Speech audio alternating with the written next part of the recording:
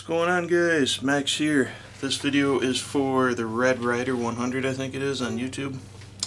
Wanted me to shoot a little sharpening video for him. I finally got my camera at a decent angle. You can sort of see what's going on here, I hope. Anyway, we're doing tojiro or tojiro. I have a hard time pronouncing that. This is the Shirogami white steel number 2, I believe. This is the 150 millimeter petty. I've removed the sticker, in case you didn't notice. But anyway, you can see I've done some thinning to this knife in the past. I've sharpened it a few times. It's really just a joy to sharpen, and it is absolutely hair-popping sharp right now. Right away, the actual thinness of the edge is pretty good, but since I'm going to be removing metal and resharpening and forming a burr, I'm going to thin the knife. Alright, today I've decided to use my Sharpening Pro stones. Simply because, sorry Redrider, I just don't feel like waiting for my king stones to soak. They're completely dried out. They'd probably have to spend 20 minutes soaking. So we're going to start with the old Sharpening stones. I'm going to start with my 1000 grit, which is considered a medium coarse. Nope, I almost forgot my stone holder. Just a second.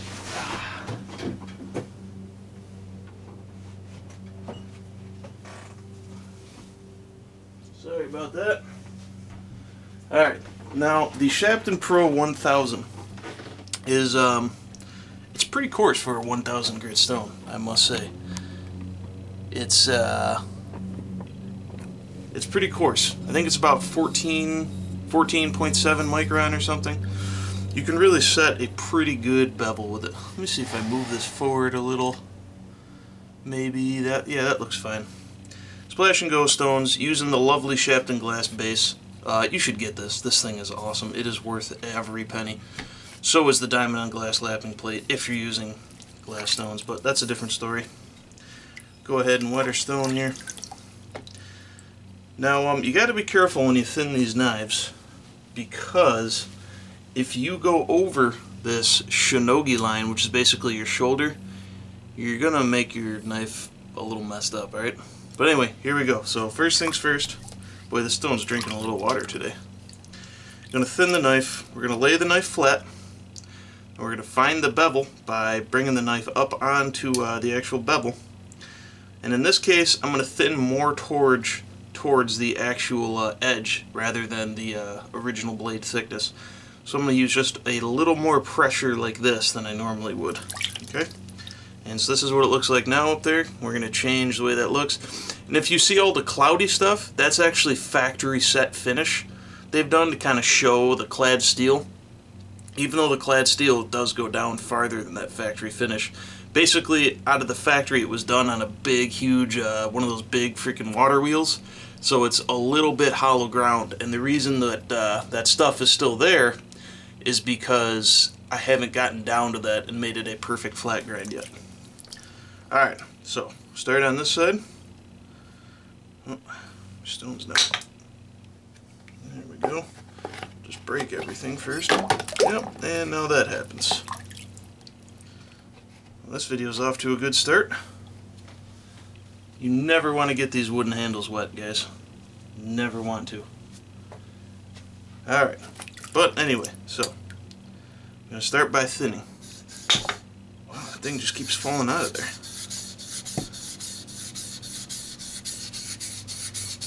Thinning that grind.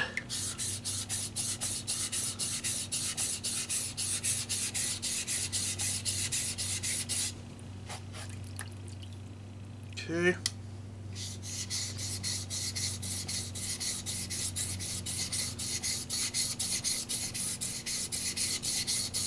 Yeah, now my freaking table's moving all over the place.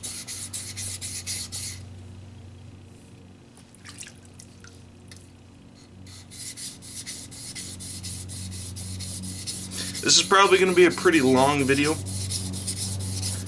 because I don't really know how to do video editing. I didn't buy any video editing software, yada yada yada. So, sorry about that. Now, these Sharpening Pro stones work really, really good on carbon steels. And actually, they're called Pro or traditional Pro stones because this is actually their intended purpose, our traditional style Japanese carbon steel knives. Now, as you can see, we started working that away a little bit. I'll go ahead and see if I can't get this stupid block to fit in here again. I don't know why this is falling out now. Alright, do a little bit more.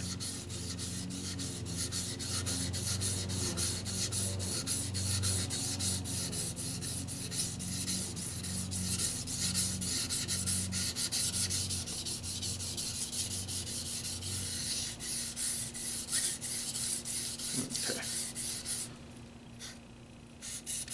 Down here, it's always a bit thicker, so you want to try to focus a little more right down at the base. Try to get some of that thinned out. Okay. Do a little more out here at the very front.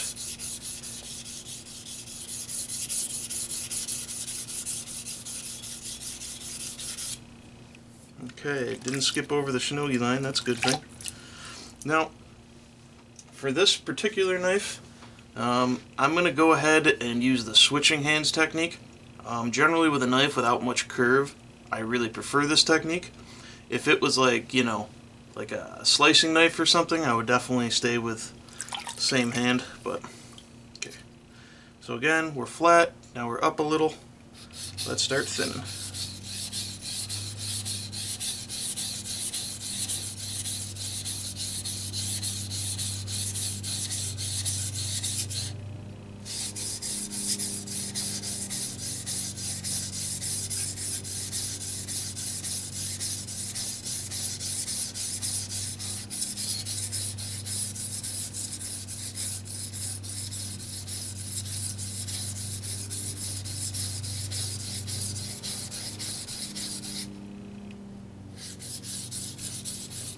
Thinning, thinning, thinning.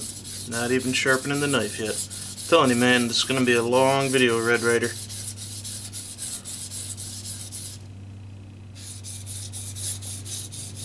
Some of you guys might just want to go ahead and skip forward.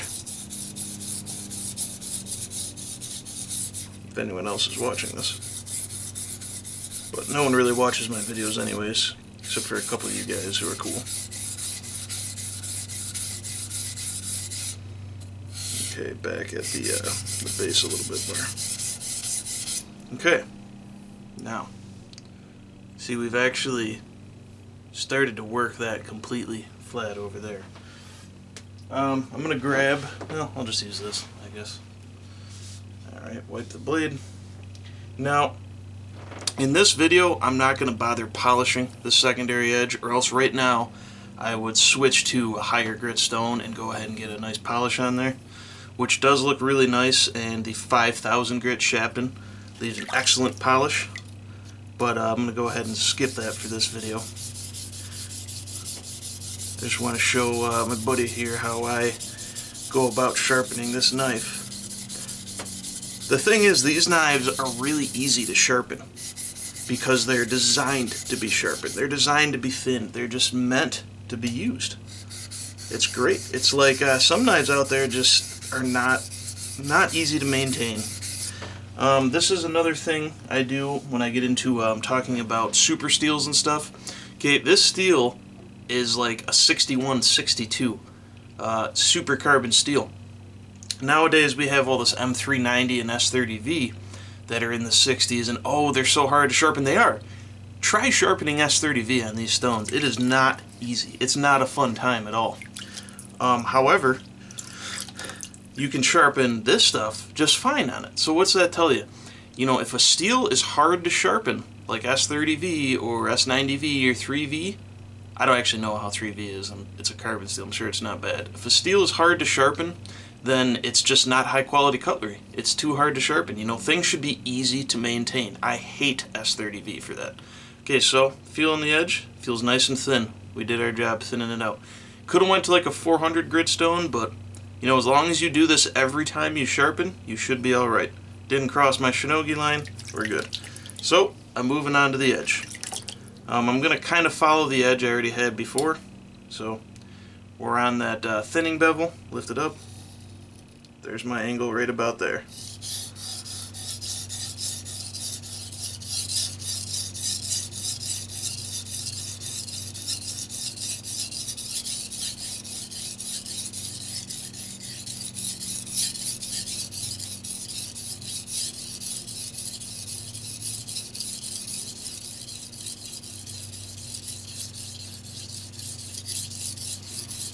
See how very little steel is really loading up on the stone? And Splash and Go stones are known for loading up. That's a sign that the stone is grinding this steel very well, the fact that it's not loading up. That means the steel is matching up with the stone fantastically well.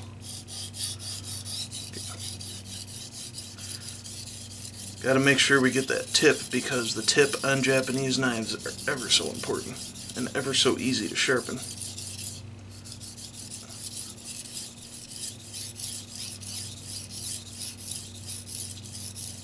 Okay, we have a huge burr worked up. That didn't take much time at all. I do need a little right at the base. That's it. You've done one side of this knife. I'm telling you, yes, it's abrasion resistant, super hard steel, but the actual edge is just so thin in cross section and in bevel width. It's just, they're very easy to sharpen. People don't realize this. That's why Japanese kitchen knives are far superior to Western, in my personal opinion. Alright, so I'm pushing away into the stone. I'm not really grinding on them. Pushing and then relaxing.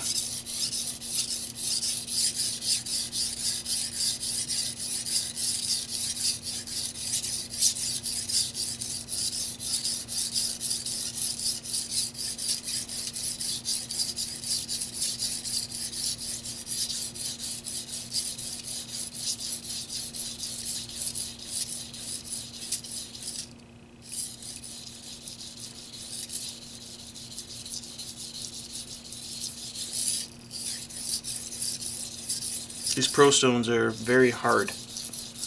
I generally don't like hard water stones, but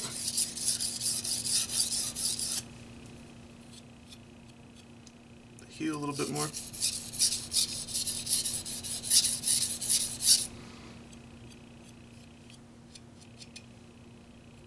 A little more right down here.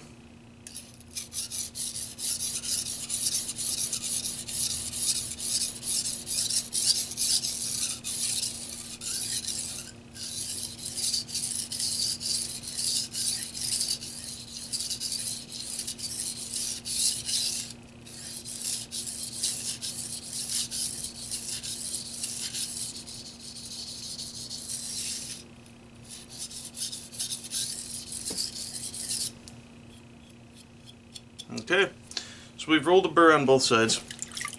Now I'm just going to kind of do the same thing again, but just do fewer strokes here.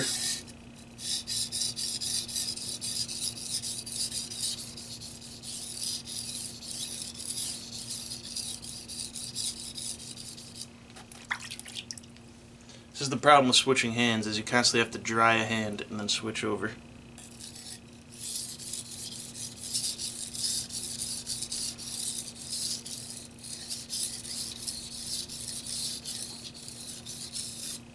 Alright. Got a big old burr on that edge. Now I'm going to do some strapping strokes.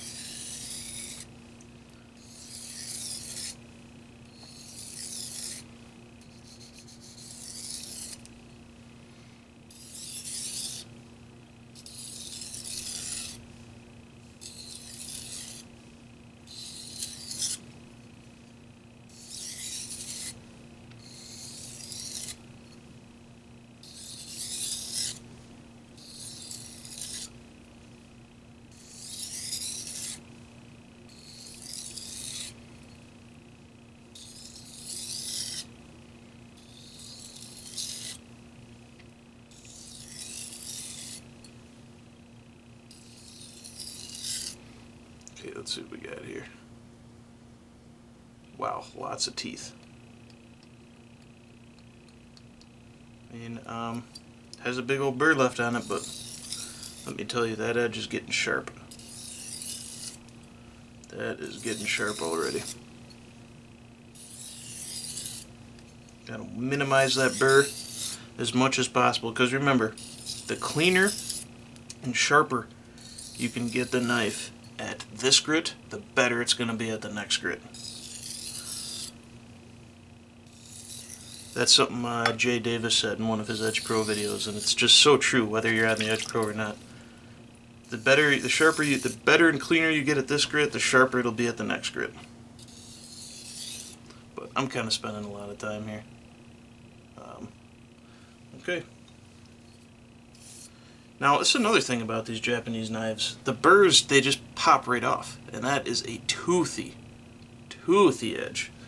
Alright, so I'm going to switch stones here. Get rid of our 1000 grit. And actually I'm going to do something I don't normally do. I'm going to actually go over to the 2000. Alright. Kind of do a little step up progression here. Now the 2000 is, so the other stone was at 14.7 micron. The 2000 is at 7.4 micron, I believe, somewhere in there. And now we're just gonna do more strapping strokes.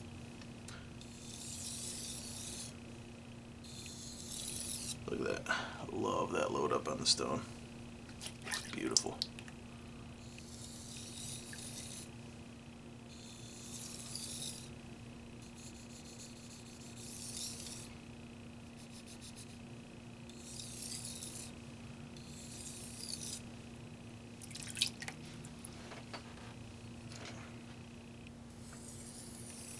$2,000 grit stone is very nice. Pro stones are really nice. I have a feeling they're going to be discontinuing pro stones pretty soon just because they have those HC glass stones or whatever there. And they're pretty much the same thing. I love Sharpening glass stones, by the way. I think they're my favorite. I'm torn between them and Nano Super. I love Nano Super stones.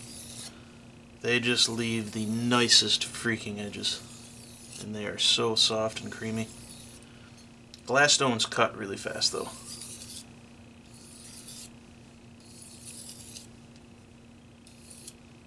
Now you can sharpen your whole knife this way if you want, just doing these strapping strokes. If you've ever watched Harleston Stanley do it, this is all he does. He only uses these trailing strokes.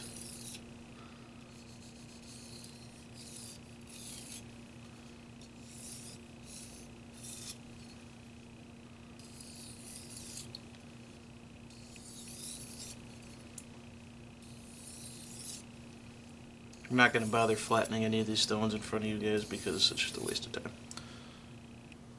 It's coming up.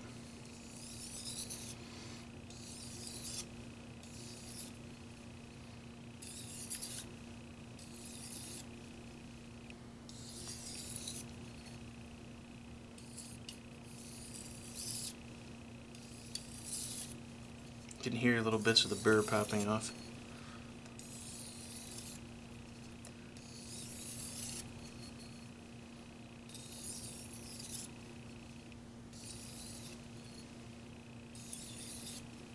Okay. Oh yeah. Oh, it's coming. It is coming. So, according to Sharpening, by 2000 grit, your edge should be completely formed. And I would say, see we got the thumbtack point. It's actually, probably hear it. That's how you know when your point's sharp. That's a Carter cutlery technique, the thumbtack test.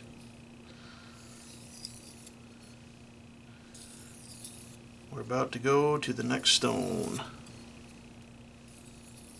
This is one of my favorite stones. Okay.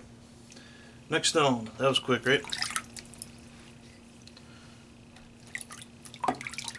We are going to go ahead and get our 5000. Finish this knife off. Okay, 5000 grit. This is a sweet stone here. This stone is under 3 micron. It's like a 2.85 micron or something at 5000. The only reason I know that is Sharpening glass stones are, they have a 4000, and that is a 3.68 micron or something. This being a 5, I think puts it just under 3 micron. Okay, so now we will repeat. Ooh, got some stuff on here. sandiness or something.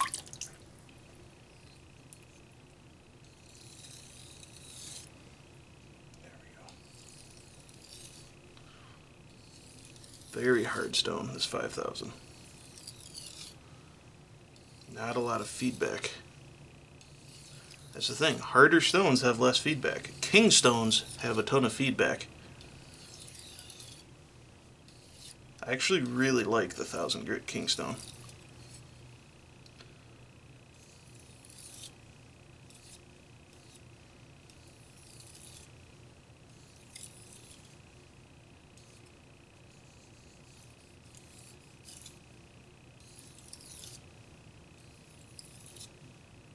Okay. The color of the stone reminds me of Laffy Taffy or something, like a purple Laffy Taffy with the textures on it and everything. Love this stone. This was, the Sharpening Pro stones are my first good quality, well actually my first Japanese water stones, and when I got this 5000 I was just like, oh. A lot of people like to use the 8000. A lot of people say the 8000 is just a slower version of the 5000. I'm not sure who to believe on that one. I know my 8000 Sharpening glass stone leaves an insanely polished edge. Like too polished.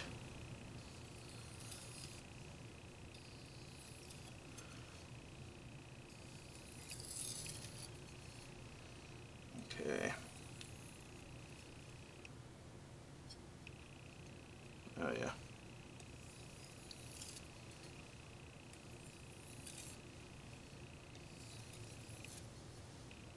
Lighten up my pressure.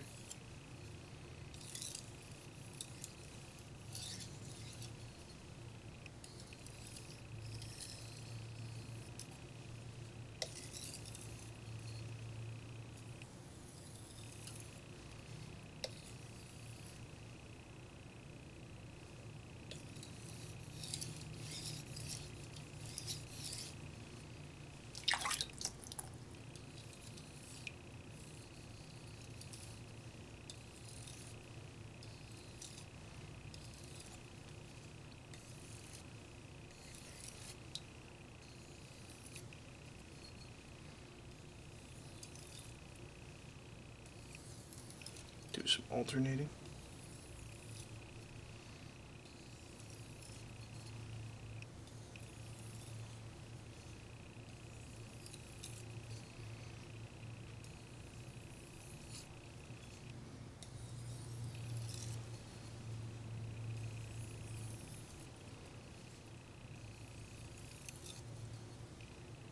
Sorry guys, this just takes a while. Oh man, that thing is just biting me, dude. It is absolutely biting my flesh.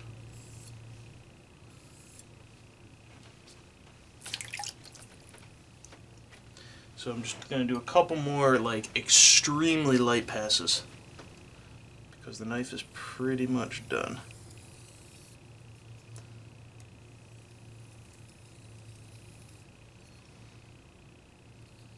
Just kissing that stone.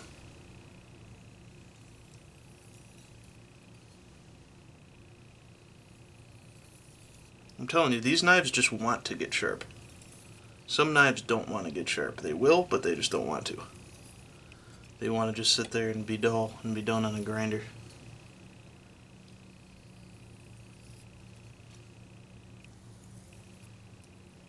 Okay. Oh. That's starting to get kind of polished, actually. So there's our little edge, if I can zoom into it. That tiny little edge. That's what you want, is a tiny little edge, because you've thinned the blade sufficiently. Paper-wise, don't have any phone book paper with me because I did this kind of unprepared. And I am going to strap the knife on some plain leather. Get a piece of paper here. I'm not done with this, but I am absolutely positive that this knife is plenty sharp, just as it is. I mean, just absolutely push cuts paper with no problem at all. And the knife is freaking sharp, dude. No problem. Now this is how you tell that the tip is sharp. Right here, you should be able to just... Oops, sorry, it's not in view. You should easily be able to just cut the paper like without really trying to at all. It should just pop right through the paper like that. That's a sharp tip. Actually, the tip has a bit of burr on it. Alright, well, that's pretty much all you have to do. You really could have skipped the 2000 grit stone. What I would do now to finish this knife would be to take it to my piece of chef knives to go horse butt leather, and I would just give it a couple strokes just to kind of just make sure it's completely deburred. But there you go. There you go, Redrider. That's all you need to do. You really only need the 2 stones, bro. I just like using the 2000 because I have it, that's all. And if you polish this back bevel, like I did not, see that still has a 1000 grit shine to it. If you polish that back bevel, you won't have to worry about rust and corrosion nearly as much. When you cut foods like onions and stuff with this, it's going to get all blue and it's going to change color. You just got to keep these knives wiped off, keep them dry, keep them clean while you use them, and it'll treat you well. Alright buddy, see ya.